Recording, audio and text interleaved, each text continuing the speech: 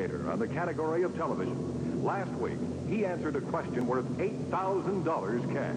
Today, he will tell us if he will quit or risk his winnings and a prize worth $16,000. All this and more on the show that rewards knowledge and not chance, the $128,000 question.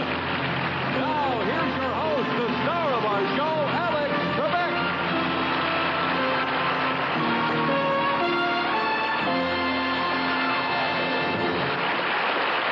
Thank you. Thank you very much. Good evening, ladies and gentlemen, and welcome once again to the $128,000 question. We're going to start off this evening by dealing with a rather unusual situation, and in order to do that, we're going to bring out our first contestant. Sandy, if you will. Alex, joining us again is our manager from Akron, Ohio, John Krutz.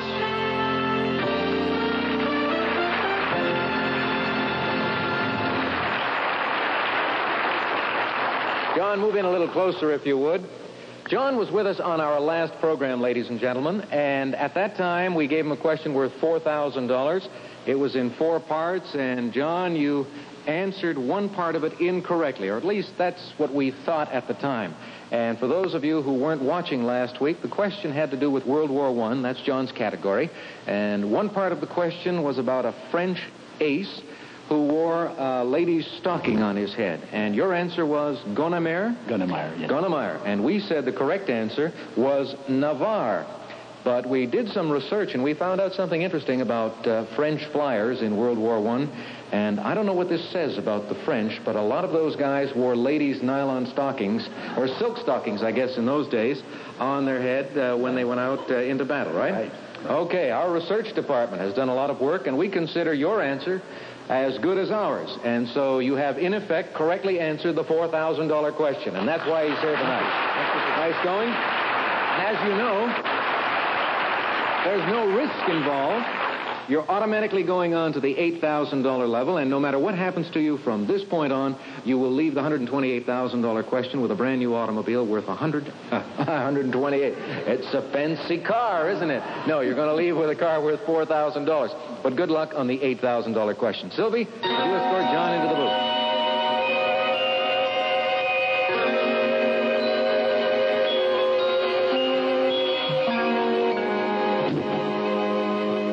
John, we are all in position, so let's go to work. May I have the $8,000 question, please, Mr. O'Rourke? Thank you.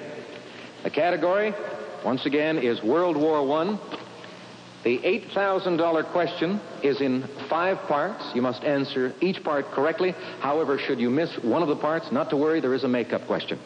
During the First World War, it was rarely all quiet on the Western Front, which stretched from the English Channel to the Swiss border. For $8,000, answer these questions about the war on the Western Front. Part 1. A long-range German gun used against Liège, Belgium, in 1914, had a very famous female nickname. What nickname was given to the gun? Second part. Poison gas was first used in World War I on April 22nd, 1915. Name the battle in which it was used. Third part. In order to honor the heroic Marine 4th Brigade, what French wood was renamed Wood of the Brigade of the Marines? Fourth part. General Erich Ludendorff called August 8, 1918, the blackest day of the German army. To what battle was Ludendorff referring? And finally, for $8,000, vowing they shall not pass, he commanded the French Second Army in its defense of Verdun. Who is he? Those are the 5 parts you have to consider. Think about them for 20 seconds.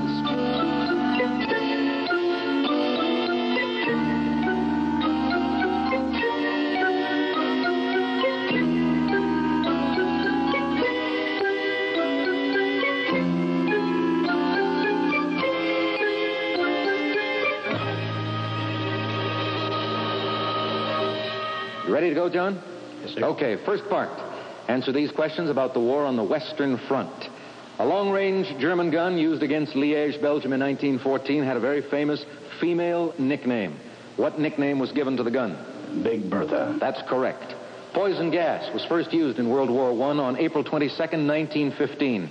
Name the battle in which it was used. Second Battle of Ypres. Ypres, yes. 3.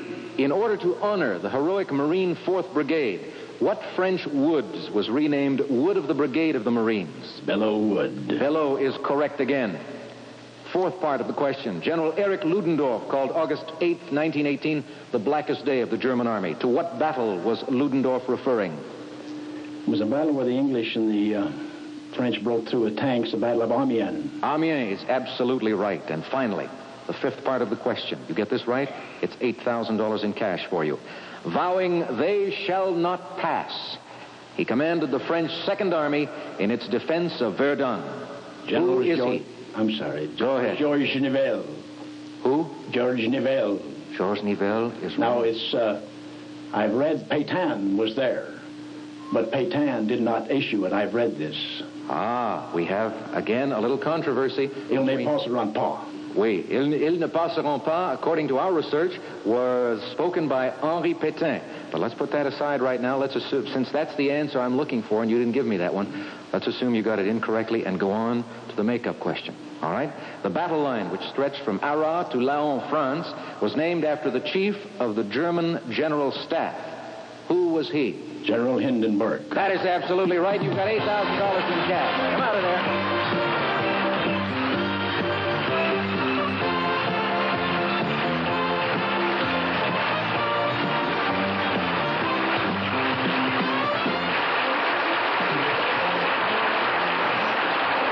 John, you're causing us some great problems, but fun problems. I'm not aiming to. No, that's all right, because it sends me back to the research books also, just to find out, for curiosity's sake, because I have nothing to do with preparing the questions, but I'm sure you've got all our researchers going now. But no problem. You answered the makeup question correctly, so you have $8,000 in cash, and now you've got a decision to make. You've got to go home and think about what you're going to do with that $8,000. You're going to keep it and leave us on the $128,000 question, or you're going to return and risk it on a question worth $16,000. Good luck in making your decision. Our expert on World War I, ladies and gentlemen.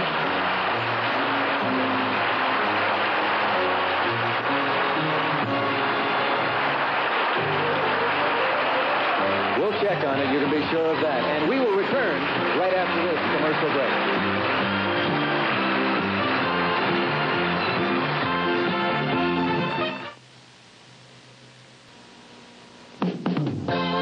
Contestants receive the 1978 Buick Skylark. As fun to drive as it is comfortable. The Buick, which fits almost everybody's lifestyle. A little science, a little magic. Buick's unmistakable Skylark. And for confident car care, use Kendall Superb All Seasons Motor Oil. Especially engineered for today's driving needs so that you can drive with Kendall confidence.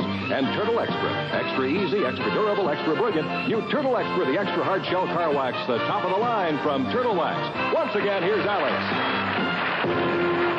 John Krutz, our expert on World War I, goes home to think about the $8,000 he's just won, and we welcome back somebody who's had a week to think about the $8,000 he won last time. Joining us for the fourth time in the category of television is our probation investigator from Philadelphia, Don Ben, who will tell us if he will try for a question worth $16,000. Don, before we get your answer to that very important question, you and I chatted on your previous appearances about your work as a probation officer. You're constantly dealing with criminals, murderers, robbers, and all of that. It must be, in many ways, a depressing job.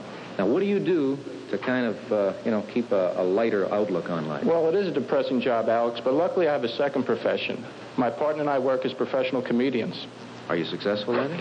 We get a lot of laughs. Yeah? Well, you've got a lot to smile about on the $128,000 question. You've got $8,000 in cash to this point. Do you want to keep it and quit, or do you want to risk it and try for $16,000?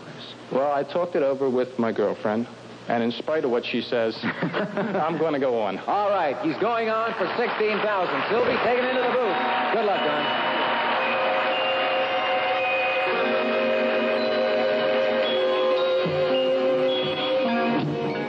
In spite of what she said. Okay, Don, she'll get you for that.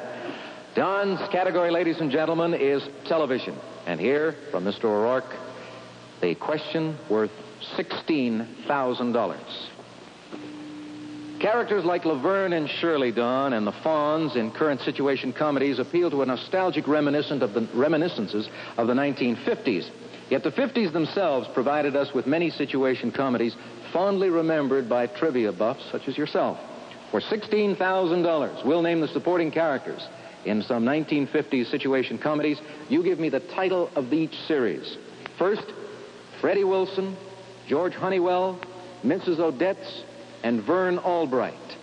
Second part of the question, Philip Boynton, Walter Denton, Harriet Conklin, and Minerva the cat. Third part, K.G. Calhoun, Vi Praskins, and Peter Sands. 4, Jane Stacy, Richard Rhinelander III, Professor Kropotkin, and Mrs. O'Reilly. And finally, the fifth part of the question, for a prize worth $16,000, Rocco Barbella, Rupert Ritzik, Dino Paparelli, and Francis Grover. Those are the 5 parts to the question. You've got 20 seconds.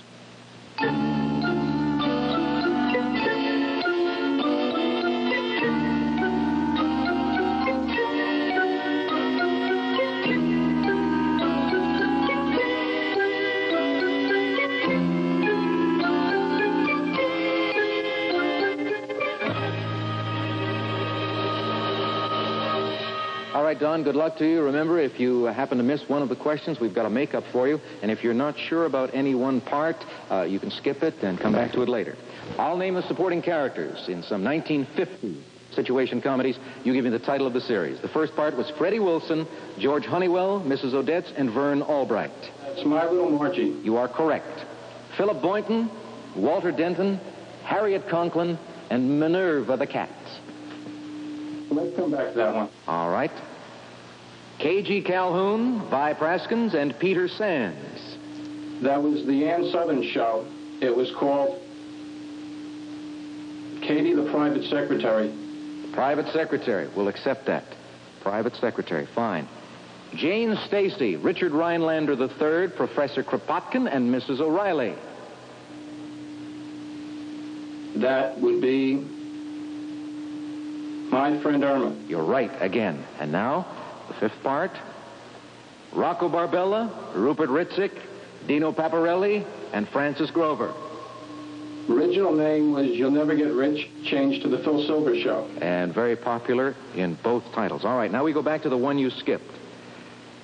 Philip Boynton, Walter Denton, Harriet Conklin, and Minerva the cat. Minerva the cat. For $16,000. Can I hear it one more time? Philip Boynton, Walter Denton, Harriet Conklin, Minerva the cat. Or Miss Brooks. You're right, for $16,000.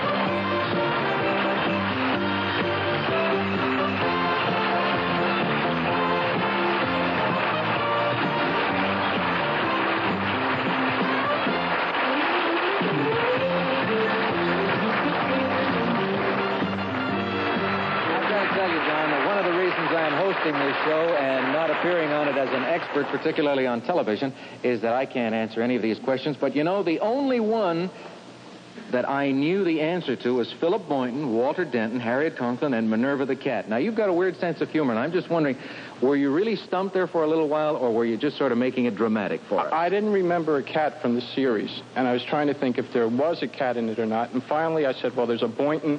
It's got to be our Miss Brooks. And there's a Walter Denton and a Harriet Conklin. Okay, Don, congratulations. $16,000. Go home, and we'll see you next time around when you try for 32.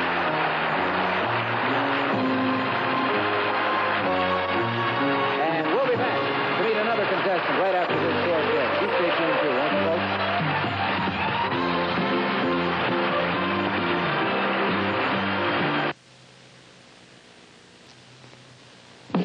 Some of our contestants received the ultimate Buick, the 1978 Electra, embodied in Buick's tradition of luxury, elegance, and prestige. A little science, a little magic, the distinctive Buick Electra. And lush, plush, and thirsty St. Mary's towels can add an eye full of color excitement to any bath.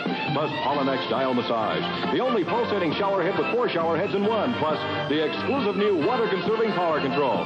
Back to you, Alex Trebek. Move right along and introduce a new contestant to our program. Joining us for the first time is our car dealership manager from Toronto. Here's Tom Kent.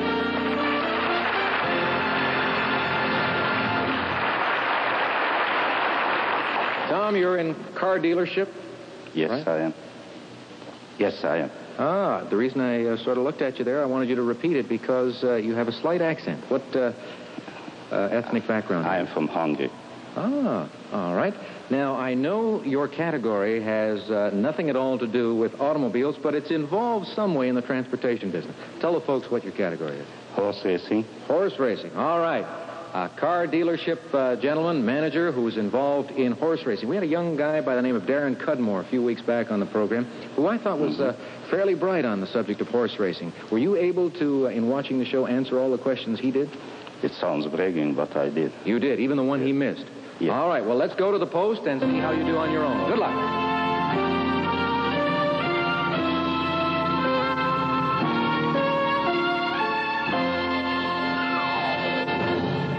All right, Tom, we're going to start you off with a question worth $64. May I have the question pack, please? As long as you keep giving me correct answers and are willing to continue, we'll keep doubling your money. If at any time you give me an incorrect answer, you go home with $1. Here's your first question. Which race is part of the Triple Crown? Is it the Travers Stakes or the Preakness Stakes? The Preakness. You're absolutely right. You've got $64. You're off the money. You want to try to double it? Yes. Okay, we're doubling it for $128. The terms bay and roan refer to the sex of a horse or the color of a horse? The color of the horse. You've got $128. Do we continue? Yes. And keep reinvesting the money, just like at the track, right, Tom? For $256, the colored pole located exactly 1 furlong from the finish wire is called the 8th pole or the half-mile pole. Can you repeat that, please? The colored pole located exactly 1 furlong from the finish wire is called the 8th pole or the half-mile pole. The 8th pole. You're right. 256. You're going on? For 512, a horse is said to carry the target if he runs first all the way or if he runs last all the way. Carry the target. I'm guessing runs first all the way. Oh, no. He's carrying the target, Tom. He runs last all the way. I'm guessing. Well, that's all right. That's a term that I was not familiar with also. As I mentioned a few moments ago, it's like being at the racetrack and you take your winnings from the first race, you invest it in the second and in the third, and at the racetrack, pardon? And losing it. And losing it sometimes. You go away with $1, but thank you very much, Tom, for joining us on the program. I'm sorry it didn't work out better. Tom Kent. We're going to take a break, folks, for a commercial message, and then we'll bring on another contestant. See you then.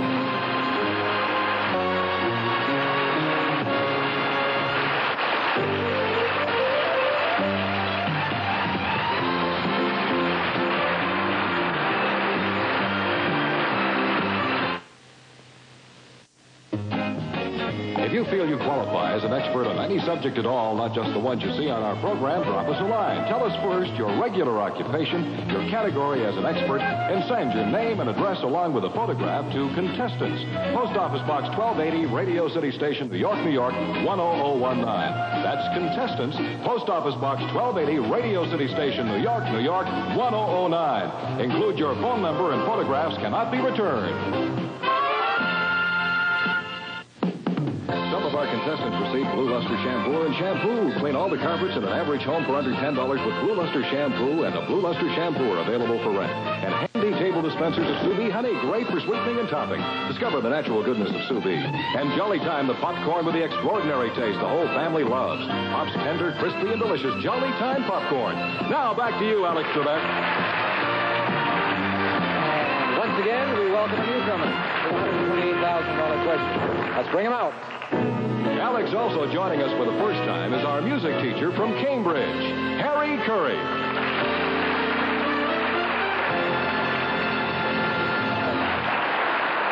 Harry, what kind of music do you teach? Instrumental music and music appreciation mainly. Okay, before you tell us what your category is, I understand that you are give a pretty good imitation of well-known public figures. Is that correct? Oh, I'd hardly call it an imitation, but with the phrasing that he does, you can't help but follow it when you sing if you listen to his records. Okay, go ahead. I will let you be featured center stage here. You vowed your love from here to eternity. You carry that very, very nicely. Let's hear it for Harry Curry.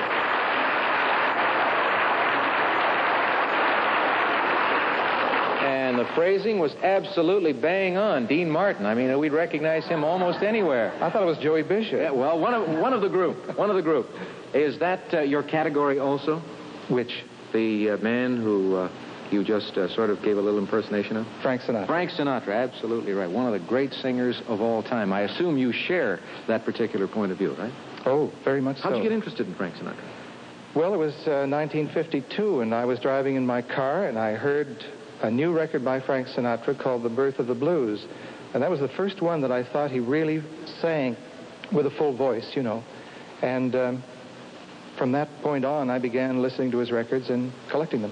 All right, when do you think he was at his best? In the 50s, when he was the idol of all the Bobby Soxers, or in the last, say, in the late 60s? Boy, you're putting me on the spot there. Excuse me.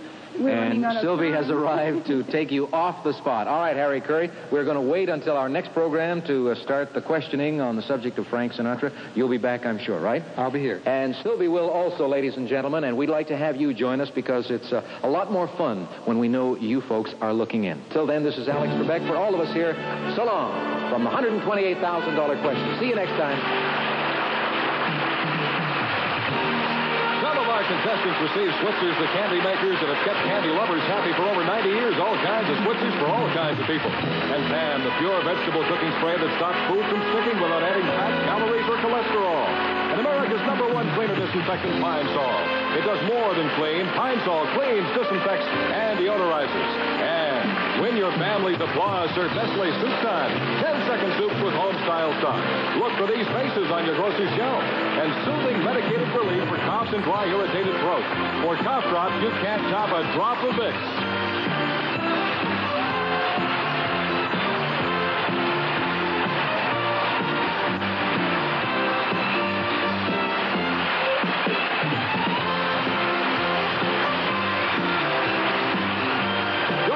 When Don Ben, our probation investigator on television, will try for a question worth $32,000 on the $128,000 question.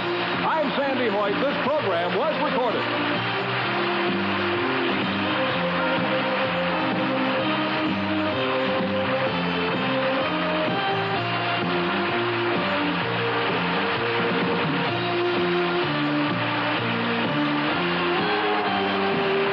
Tomorrow at 4 on The Mike Douglas Show, join Mike and his very special co-host, songwriter Marvin Hamlish. They'll be joined by actor Michael Caine. The Mike Douglas Show, tomorrow at 4 on 3 for All.